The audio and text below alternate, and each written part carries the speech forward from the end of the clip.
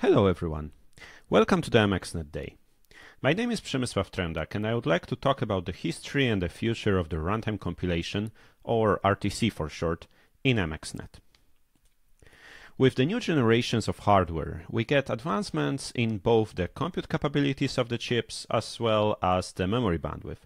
When we think about the compute capabilities improvements, we think of, for example, introduction of tensor cores that you can see on the screen. Similarly, memory bandwidth increased with the change from GDDR memory, then to HBM, and then to HBM2 in the recent architectures. However, the compute capabilities increase much faster than the memory bandwidth.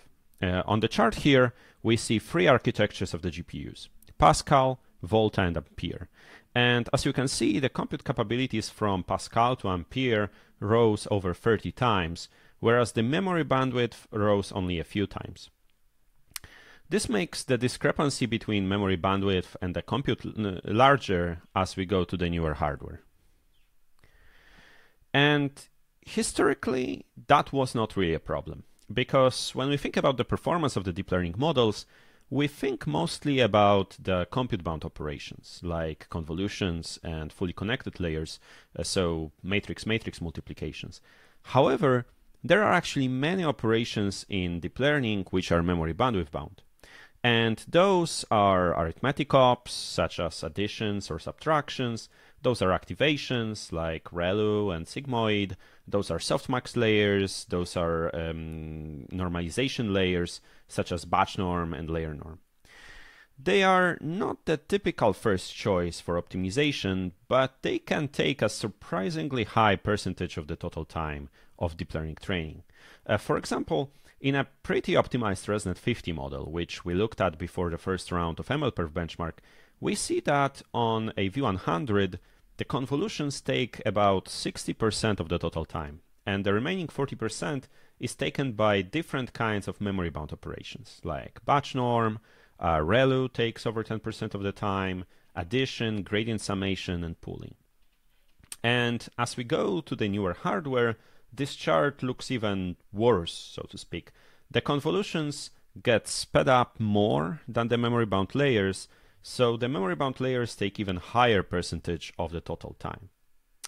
So what can we do in order to get rid of such performance limitations coming from the memory-bound operations? Well, the easiest way to deal with this problem is, of course, to introduce some custom operations. As one can imagine, the performance limitation of the memory-bound operation comes from the memory passes, so loading the data from main memory to registers and then storing it back to GPU memory.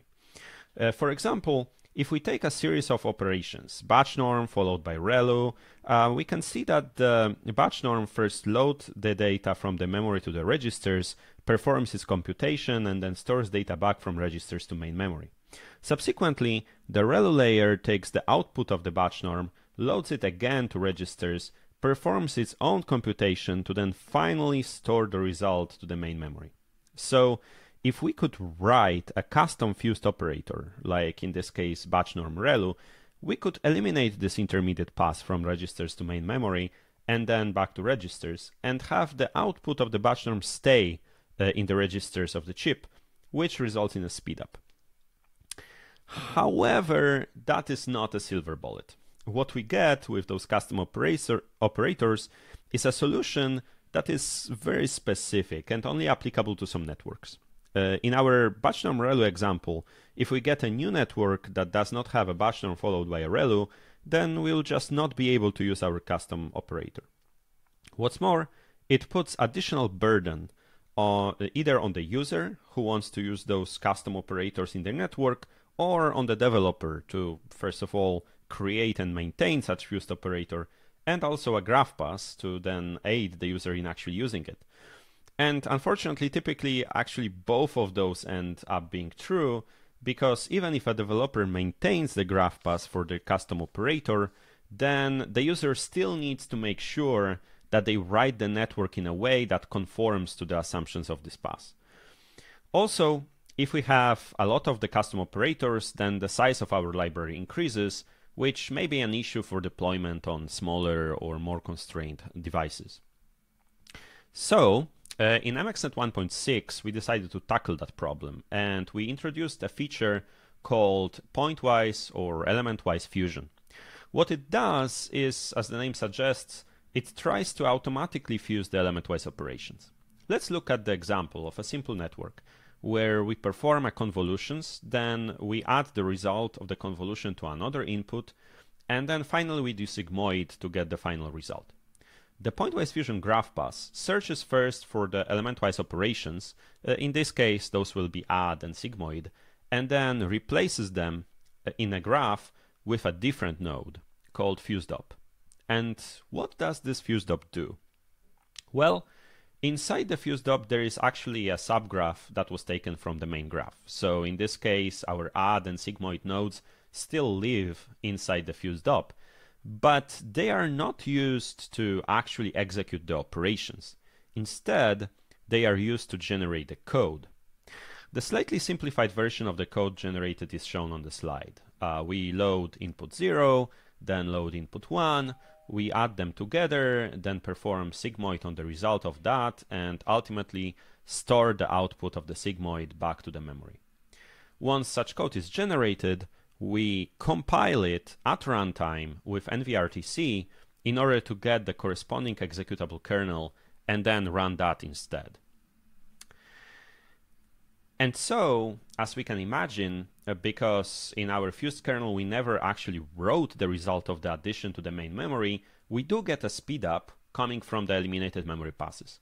So in our example, since the original case had 5 memory transactions, 3 loads and 2 stores, and the end result has only 3 memory transactions, 2 loads and 1 store, we observe 1.6x speedup. The runtime compilation can help solving other problems too. When we look at the different operations supported by MXNet, there are actually quite a lot of them. And for each of those operations, we have specific kernels that are executed on the GPU. Each such kernel increases both the library size and also the GPU memory usage, because for each such kernel, in order for it to be executed on the GPU, it actually needs to be loaded onto the GPU first at the context creation. And since MXNet supports many data types and sometimes even different combinations of them, as is the case, for example, with the NumPy compatible interface, there are actually a lot of kernels for every operation. For example, if we look at the number of kernels just for Volta, which we have in one of the recent MXNet 90 builds, it is actually about 70,000 kernels that are being compiled and that are being loaded every single time to the GPU.